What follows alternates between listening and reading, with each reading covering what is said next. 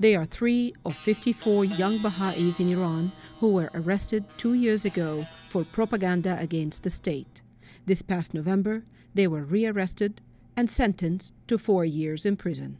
The young people were involved in a program, a humanitarian program, to educate underprivileged children. And they were working with a non-governmental organization in the southern city of Shiraz. In reaction to international concerns over this incident, Iran's foreign ministry responded, religious minorities enjoy freedoms, including religion and education. While Baha'is are Iran's largest religious minority, the constitution does not recognize their faith. And universities have not been admitting students who identify themselves as Baha'is. One leaked confidential letter shows the Ministry of Science, Research and Technology banning Baha'is from 81 universities in the country in 2006. But Baha'is have always found a way to get educated. The faculty who were not permitted to teach would then begin to teach the students who were not permitted to learn.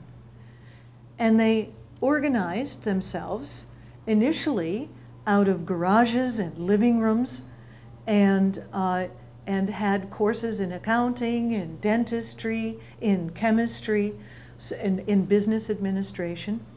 Eventually, that created the Baha'i Institute for Higher Education, which the government attempted to shut down in 1998. A decade ago, 29-year-old Pega Parvini studied there part-time. The degrees that this institution grants are not acceptable by the outside community. They don't recognize our university. And so it makes it very difficult to be able to use the knowledge you obtain in schools. So at the age of 20, Parvini had to leave Iran and continue her higher education in the United States to become a patent consultant. But she and her family still feel a special connection to home. Iran is a precious country for Baha'is. Iran is where Baha'u'llah, the prophet founder of Baha'i faith, was born. So many Baha'is feel very connected to Iran. They don't want to leave. They struggle but stay. And in that same country, they also found an ally.